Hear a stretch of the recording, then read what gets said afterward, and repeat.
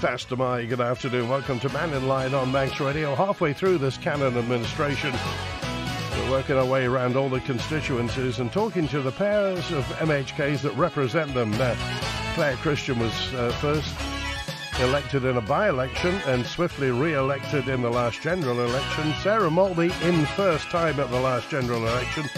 So it's Sarah Maltby and Claire Christian MHKs representing Douglas South. If you live in and around, something you want to talk about, then text, email, call and WhatsApp. And we're on air till just before 1 o'clock today. So over to you. And Faster My, good afternoon, Sarah and Claire. Hello, hello. Faster My. Faster My. Good to see you. So I remember the last time we were all together in this, we were at the Pinewood, weren't we? We did a pre-election get-together. So Sarah Maltby, I mean, I have to say, is it what you thought it would be? I did know exactly what I was getting myself involved in, yes. It didn't come as a complete surprise. However, there's always complexities and difficult decisions to make, but when you're in the moment, can be very difficult. It's a huge responsibility being an MHK, one that I do not take for granted any single day. But yeah, I love the job. I love the people that I represent, and I hope to continue to do so the best I can. Okay, Claire Christian. Yeah, I mean, obviously, it's you have a very, very fast learning curve as any new MHK. I always kind of say every year that goes by, I wish I knew what I knew last year, or etc.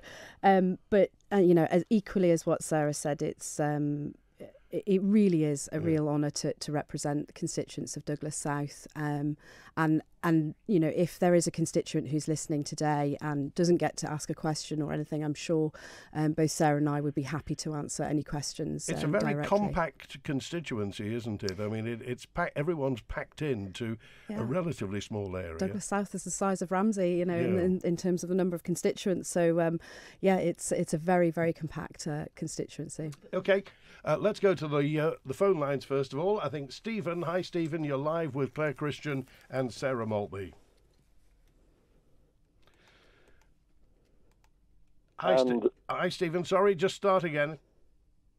Sorry. Good afternoon, and good afternoon, listeners.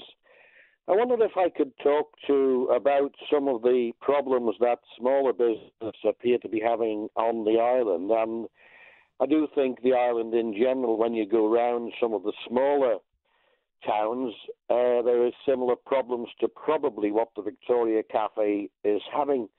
And I would say some of them are caused by the cost of energy, footfall, staffing, and the cost of raw materials. Now, what I noticed is we've had an announcement from DOI, Department of Enterprise, that they want to grow the visitor numbers. But so far, there doesn't seem to be any information of how that will be achieved. Also, energy is a very big cost, and we've looked at work permit legislation has been relaxed, so that would not appear to be a problem. From what I've read, the whole of the UK is having recruitment problems.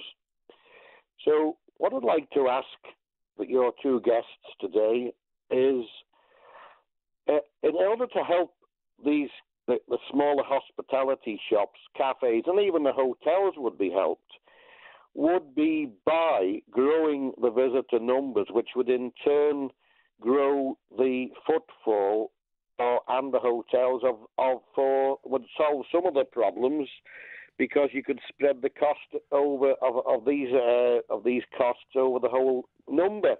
But in order to grow the footfall, surely we would need more routes and some special offers by the steam packet. Now, I believe the steam packet wants to sell the Ben McCree, the passenger ship, citing a number of reasons. But in the past, as you both will be aware, the steam packet did have passenger ships laid up in the long winter periods and then running them in the summer period.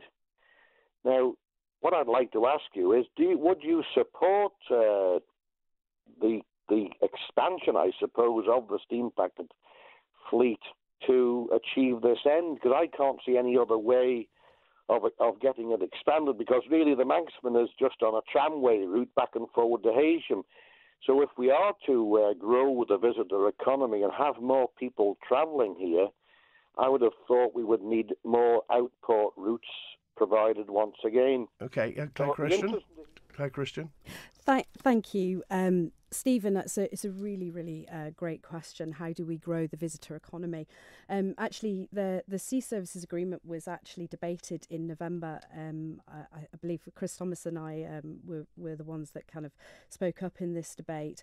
One of the points that I raised during that was the consideration of the RET, which is the road equivalent tariff. So, for example, in Clyde and Hebrides services, they have seen positive impact that for lower fares for road equivalent tariff, and they have seen about an 11% increase in the passenger numbers, which has obviously benefited tourism and islander economics. And improved access for the islanders too. So I agree with you that we want to be looking at extra routes, but also I'm really interested in seeing the Sea Services Agreement with consideration for road equivalent tariffs for passengers. Okay, Sarah Maltby. So I recently joined the DFE, and so I've been given visit agency as one of my delegations, and I'm really pleased with the team that I've met already. They are so keen and so eager to ensure that the island is sold around the world as being a top destination. I'm really confident in their ability, and I'm sure that we will be able to hit the target of 330,000 visitors this year. So the visitors are coming. We had 300,000 last year, and that is they are targeted to beat that number. Yeah. There are packages available from the Isle of Man Steam Packet. Granted, Stephen, you are right, we probably could do more. That's something that I hope to be able to look into with the Steam Packet, because they do sit on the visit agency board as well. When you talked about business support, the business agency, I know, have an outreach team that do go out to businesses who raise a flag and say that we're struggling. We have meetings, DFE meetings, and at those meetings all the agencies are represented there, and they do feedback the comments and concerns from businesses directly to the Minister and the departmental members. So we do hear those concerns, and we are trying to find a way to be able to support that agency, to be able to support those businesses. Okay, Stephen? Well, I'd just like to have a short reply, if I may, is would you both support lobbying, speaking, and I know the Steam Packet don't like this, but I do feel on the big issues it is important that the elected representatives try and convey the message. And that is, would you both support the Ben McCree being utilised instead of the Arrow, because of the ability, and there will be a cost, but as you probably both will remember, when the user agreement was first thought of, it was done in order to let the company offset their costs, sometimes unprofitable passenger routes, for having the lion's share of the freight coming to the island. So I'd just like to hear both your views of, do you support the Ben McCree being retained instead of the Arrow, and using it to try and grow the visitor economy, because it would probably be unfair to give people support with their energy costs and not others. But that is one of the big things I hear, certainly as people I speak to, that the energy costs are exorbitant and the footfall doesn't match the costs. So, okay, all right. Stephen, you asked for a short answer. The answer is yes. Yeah. Okay, and Sarah Maltby. First of all, I would like to be to grow the visitor attractions throughout the whole year, rather than just seasonal periods first. That would be my first avenue, rather than jumping straight into the option of the Ben McCree. Okay. Okay. Final words, Stephen. Well, Claire, I'm very pleased with your answer. Sarah, sadly, I'm not so pleased. I would have thought you would have wanted. I don't see how you can grow the economy unless you do have another ship. So I do hope you will reconsider your answer. Okay, thanks for that, Stephen. Claire? Yeah, just Stephen, just on the last part. Obviously, being a previous small business owner, I'm really in tune with the higher input costs that small businesses are experiencing and continue to experience. And one of the things that I lobbied for in Tynwald during the tax strategy speech. Debate was rates relief or reduction for smaller businesses over a guaranteed period of time so that businesses can plan and have room to grow. They do this in the UK in lots of local districts, and I believe it is over a 10-year plan. I believe that's something that we should be looking at as a solution, something really tangible for small businesses to help right now under the current climate. Okay, and Claire Christian, let's just put this in context. And of course, you're a former retailer yourself. Retail is struggling. Now, some of the big ones are doing okay. Obviously, people like Tesco, Marks and Spencer, and what have you. But a lot of retail are a couple of bad months away from going out of business. I've chatted to many people in the business, and they seem to think that government doesn't quite hear this. So what's the answer? I mean, is it up to government to reach out to business, or does business have to make more noise? So, I mean, Sarah's obviously within the Department for Enterprise, so she could probably update a little bit more on this. But what I would say is the DfE have gone out to local areas, and I am reassured by them that they are listening. But it takes more than listening. We actually need a plan, a strategic plan for retail businesses. How do we want our high streets what do we want them to look like? Are we going to concentrate one area of the Douglas City, which is going to be for independents, give them rate relief, get people to those areas where they're going to shop for local independents, and leave the high street to the high street retailers. You can have all the meetings in the world, but absolutely, something has to happen. Something has to happen, and that's what I would like to see the DfE taking that information that they've done on their road show as they've gone around the island, taking that information, and what fits for Ramsey might not fit for Douglas, and that's another thing we've got to really look at what's important for each of the individual towns, because we don't want to just concentrate everything in Douglas. We do want to consider Port St Mary, Port Erin, etc., Castletown. Sarah Maltby. Yes, so part of the visit agency have just announced that we have a destination board that has just been established, which will be doing that exact thing, working with local authorities, working with businesses within their areas, and feeding that all into the DfE to be able to produce and to support the businesses and what the people of that area want. You can ask as many questions as you want, but you really need to make sure that the consumer is also getting what they want from their town. Okay, Paul's with us now. Hi, Paul. You're live with Douglas South MHKs. Hi, good afternoon. Hello, Claire and Sarah. It's just been on the news before about the changing rooms at Spring Valley. My team, Pulrose Football Club, obviously changed up there with another team, Governors Athletic. 2 years ago, the building was condemned and demolished, and since that time, the clubs have been getting changed in porta cabins. Within that space of time, I've actually been dealing with this now for 7 years, when the old changing room started to deteriorate, with the council trying to reach a conclusion, which is obviously we needed them to be rebuilt. We're no further on. I was disappointed at the meeting yesterday. We're going away again and looking at options. The Football Foundation, through the Manx Football Association, have put a sizable sum of money towards the rebuild. In fact, that reflects 60% of the available budget. My own club is putting money into it. And we feel, sadly, let down. Now, Claire and Sarah, because we've reached this point, we reached out to them to say, can you help? And I would like to thank the ladies for getting involved, for showing their concern over what's happening up there in that area, in the Pulrose area. It's a fabulous facility with absolutely dreadful changing rooms and so on now. So thank you, ladies, and if you'd like to add anything to what I've just said, I'd be grateful. Okay, just before we go to the MHKs, Paul, how long have the players been changing in porta cabins again?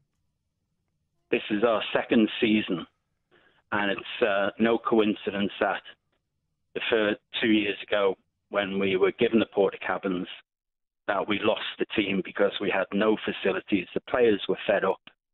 We're hanging in there by a thread now. And in fact, if I could take the chance to just thank the players that have stayed with the club. We're fighting this thing to try and get you decent facilities, but thank you for staying with us. For those of you that left us, I understand why you did it, and I hope when we get back on a better footing that you'll come back and join us. Okay, Sarah Maltby. Yeah, thank you. And hello, Paul. First of all, thank you and Mo Posland and the rest of the committee that have worked tirelessly to try and ensure that this facility is rebuilt.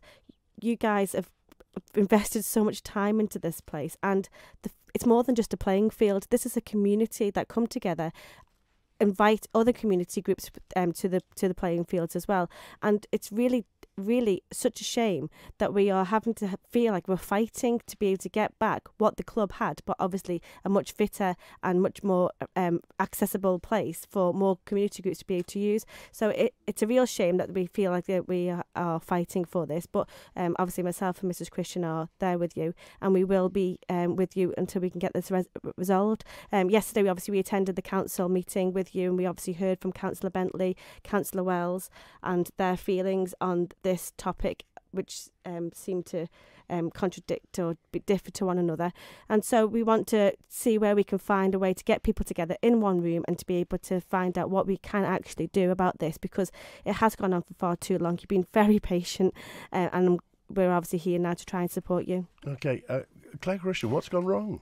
So firstly, thank you, Paul, for calling in, and I really, if I can take this opportunity right now to appeal to Douglas City Council and to say to them, really please now, can this be put forward as top priority? We appreciate there is red tape to go through, we appreciate there is procedures to follow, but this really needs now first priority, because the porta cabins were meant to be a temporary solution, a maximum 3 years as I understand it.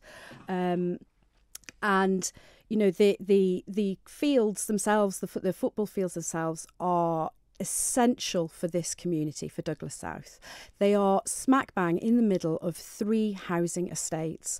And on Tuesday night, when I went down to watch the football match, I saw people, parents coming out with the kids, etc., really enjoying it. It was a very social activity. Some of these players, they look up to the older members like Paul, our caller here. It's really important they learn about teams building, skills, all things that our government say are in the Island Plan. So it's essential that we maintain this. Any suggestion that these football teams should be using Nobles half a mile away is not right. We need to keep this. We need to maintain it. And both Mrs. Maltby and I, we will absolutely do everything. They have our full support.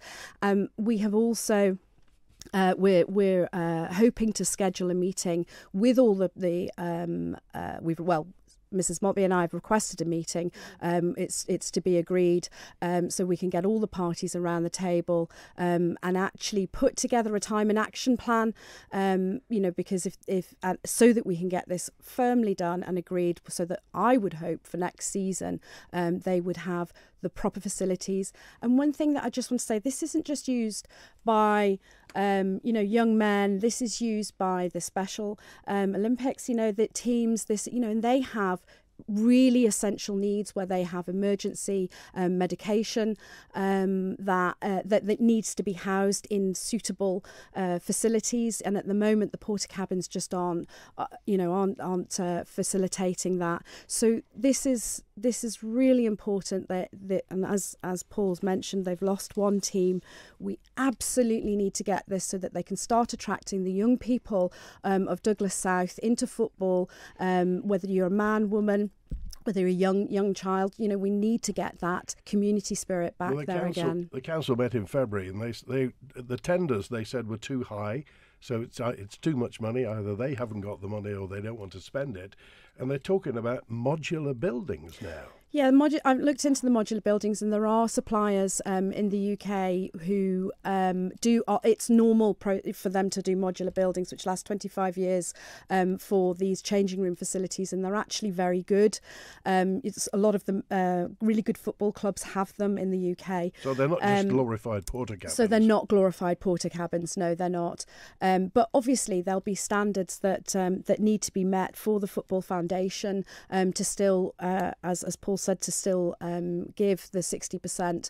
So that's what we've really got to make sure, because that they're holding us, or they're holding to make sure that we maintain really good changing room facilities. Sarah Maltby? Yeah, I was just going to add on to that.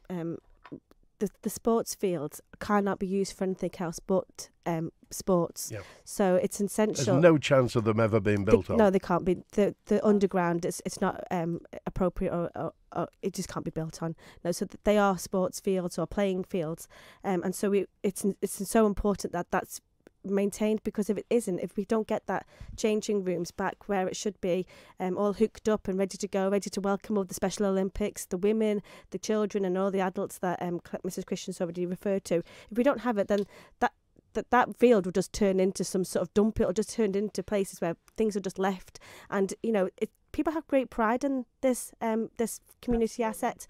And another thing I'd like to add is that it's not just the council who will be funding the changing rooms. There is funding coming from the Football Association. How much are we talking about? From the Football Association, I think it was 250. The club themselves have obviously fundraised as well to put towards this, and then the council, I think, contributed about 175,000. These are big numbers, and I do accept they are big numbers, and it is.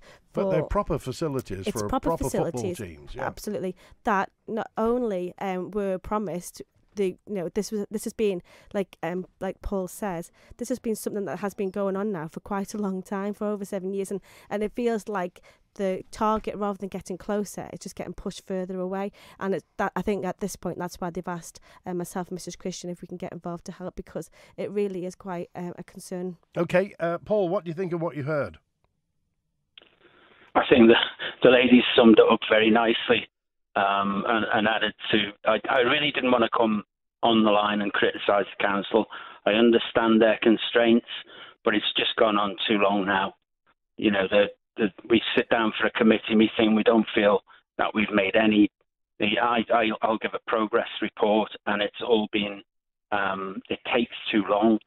I was getting to the point where I didn't think there was the will within the council to make this happen.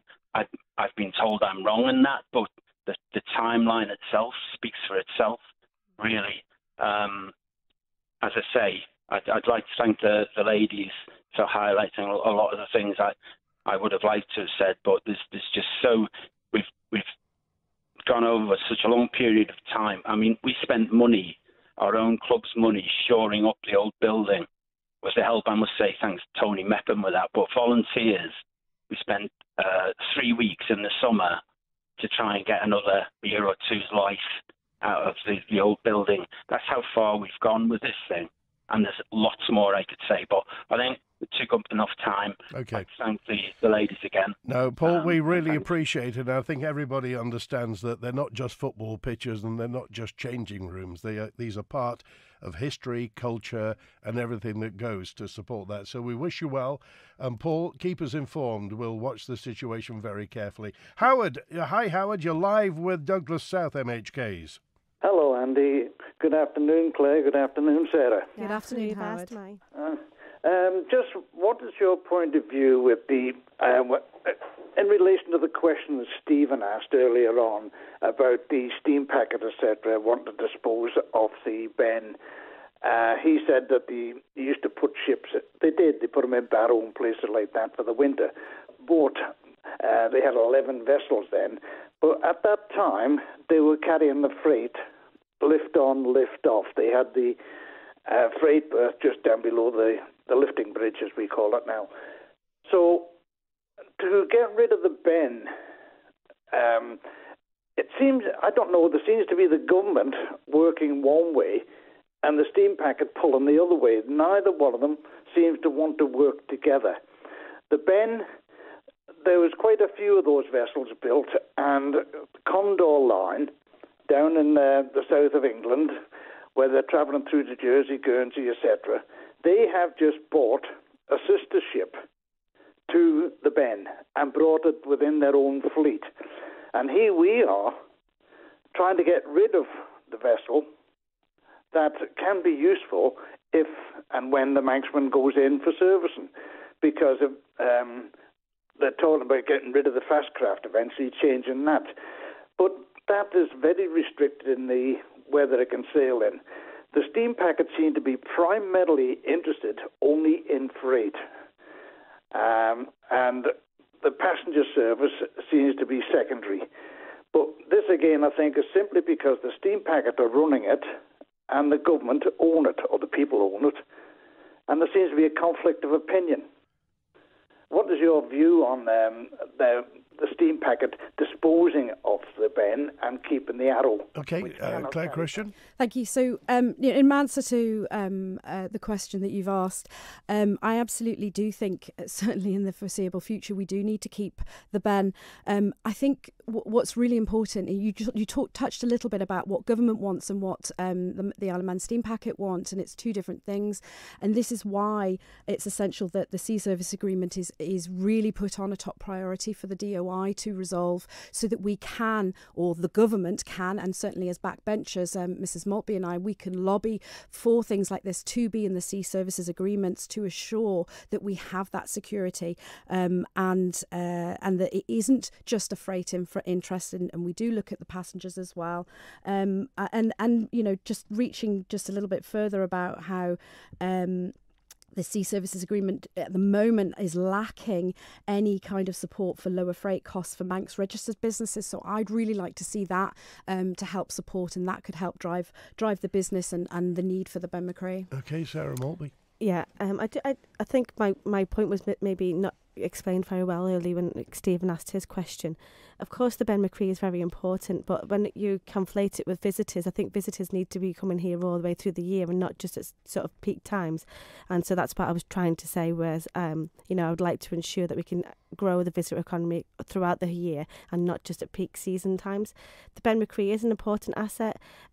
It does seem to be up in the air at the moment. We don't seem to have a real idea of what the steam packet is going to do with it. This is one of the issues with the steam packet not being able to be FOIable, I suppose. You don't get to hear get those questions that you would like to be answered. I mean, what's your opinion of that? Because the public don't quite understand why the steam packet, our company, Treasury shareholders, is not FOIable. Yeah, and I'd agree with that, to be honest. That is something that I think would certainly help.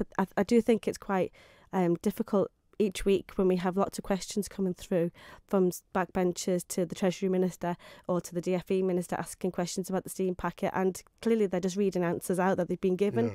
You know, it would make far more sense to me if you could actually ask the company itself. Yeah. It just prompts the suspicion that they're hiding something, which I'm sure they're not, but it prompts the image that we're not worthy. We're not worth the information. I don't think that's what I think the steam packet does. I think the steam packet does what they've been requested to do. You know, that the legislation and the agreements are in place are as they are. It's just one of those things that will obviously need to be addressed, and it's been addressed. It has been spoken about already recently, and it's something that is on people's minds. Okay, fine. Claire Christian. Yeah, can I just add to that? I think just, you know, when we're looking at arm's length organisations and the misconception that has been built up, certainly in the last administration. I mean, I heard debates, I wasn't an MHK at the time, but I heard debates by ministers saying, you know, the steam packet's ours, and this is, you know, this is a really good move for us. We'll be able to control it. It doesn't feel like that right now in this administration. It feels very much like the arm's length. It's now a political, it's not our problem. So what I